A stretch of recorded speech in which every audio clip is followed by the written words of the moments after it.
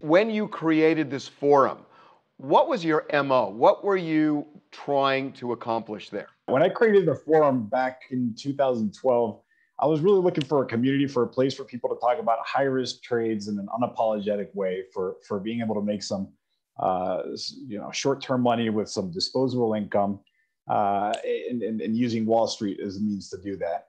The progression of Wall Street bets throughout the years has been nothing short of amazing, along with changes in the overall Wall Street, if we want to call it that, with the advent of these new low-cost brokers with low barriers to entry. You have a lot of people pouring into Wall Street that didn't used to participate before. Does this feel like an Occupy Wall Street kind of thing to you? I sent the tweet about that last night because it did kind of give me the feeling that they are taking a different approach to Occupy Wall Street. Instead of trying to beat them, they've joined them, and they've done it effectively.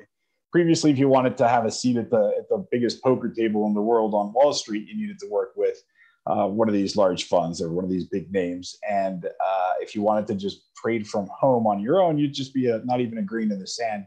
But what we're seeing now is this collective mass where they're organized in a way that they have forced their way into this poker table, and they are effectively outplaying some of these big players, which is just fascinating to watch. There is certainly an element of satisfaction in the way that people are taking control of what they want to do, and they're doing it in a way that's fun. What you're seeing right now is just, obviously, it's easier to see these headlines of people making a few $1,000s into several $1 million, but it's obviously risky. To that same extent, I give more credit where credit is due. I think people know what they're doing. When you're going into it's not even fair to call it an investment. It's called a bet.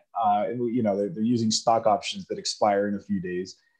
There's no way you can justify that as any kind of a long-term strategy. So anyone that's coming into this is, I believe they know that they're buying scratch-off lottery tickets. It just turns out that a lot of people are winning.